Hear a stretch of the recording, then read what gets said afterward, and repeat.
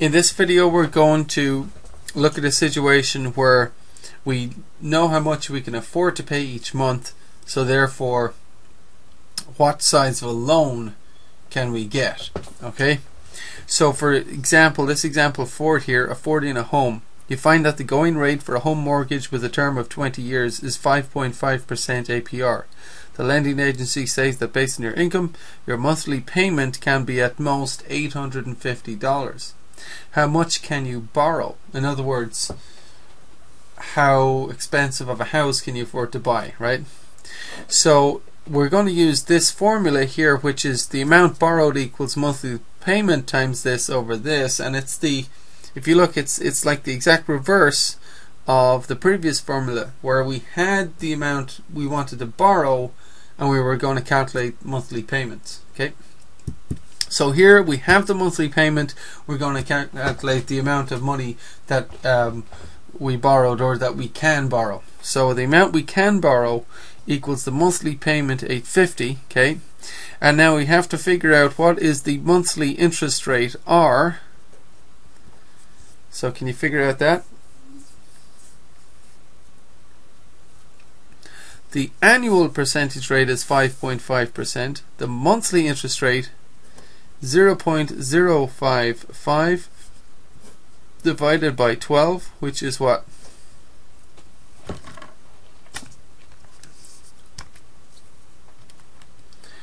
$0.055 divided by 12, 0.00458 33333. Okay, so I guess because R is put to an exponent and everything, and divided by, I mean, the more digits you use the better, really, when you're calculating R. So here I've got 1 2 3 4 5 6 7 8 digits for R, right? So R equals that. What's 1 plus R? And what's T for this example? What's 1 plus R and what's T?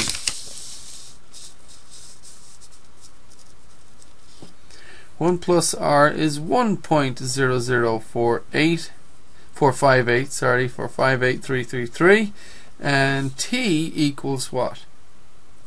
It's going to be a 20-year mortgage, so it'll be 20 times 12, which is 240, right? So we take our monthly payment and we multiply it by 1 plus R, 1.0045833 to the power of T to the power of 240 minus 1 all over R 0.0045833 times 1.0045833 to the power of 240, right? Because it's 1 plus R to the power of T minus 1 over R times 1 plus R to the power of T. Okay, so then we can calculate the top and the bottom and divide and try and get the most accurate answer possible. So if we're to do that, and where's my little calculator?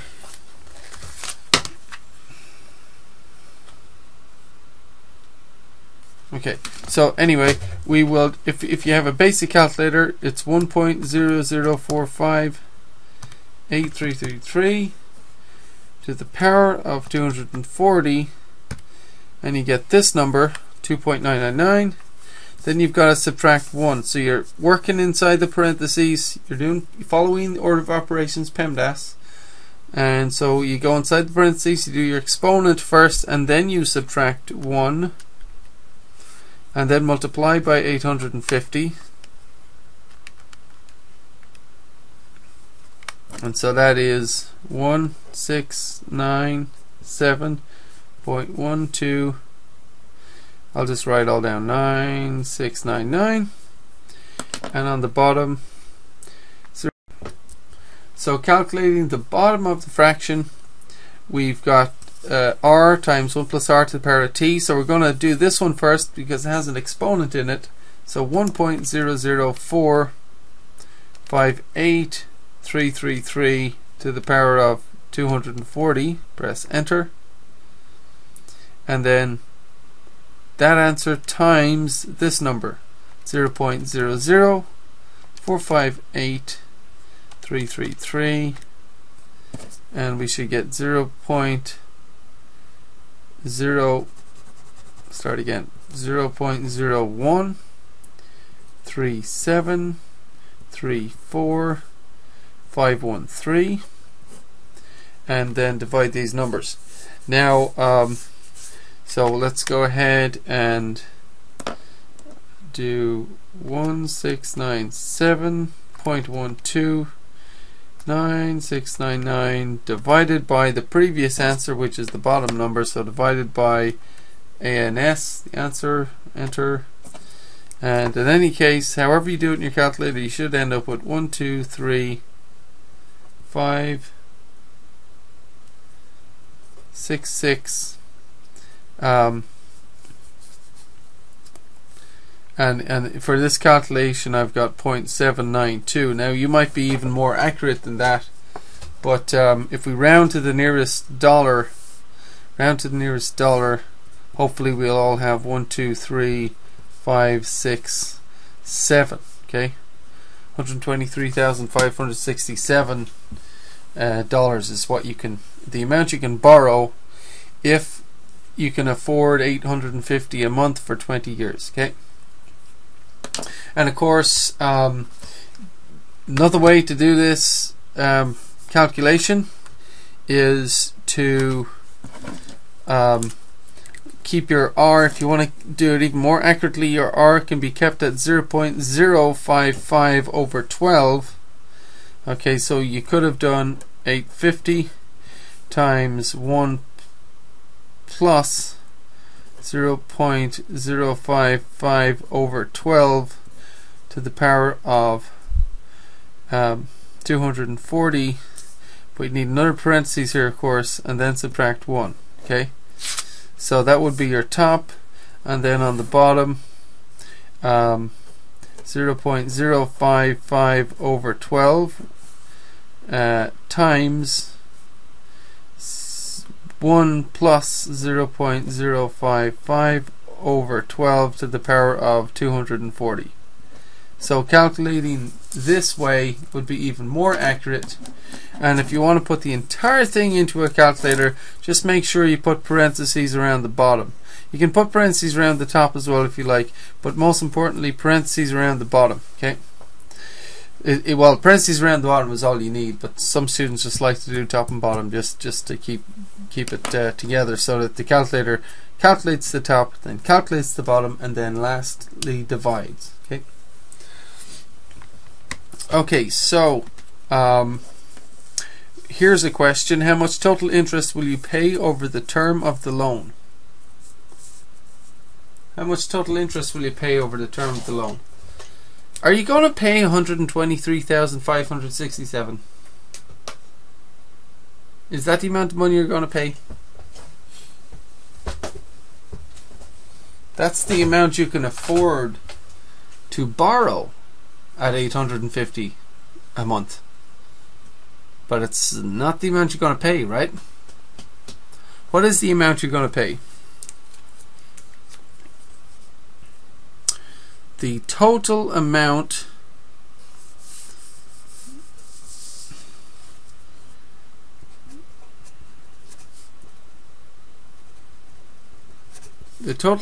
to pay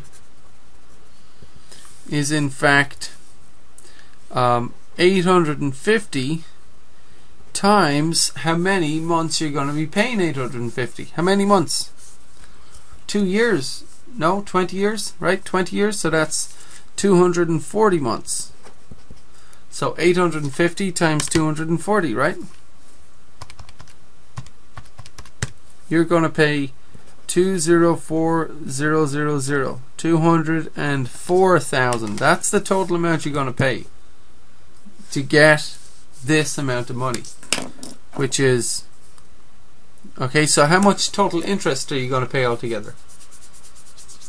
So you're paying 204,000 to get this amount of money. So how much interest is that, right?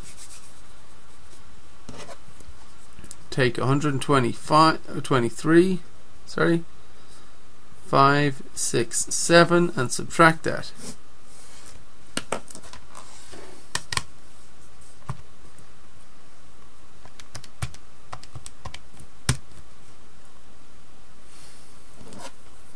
So $80,433, right, is the total interest.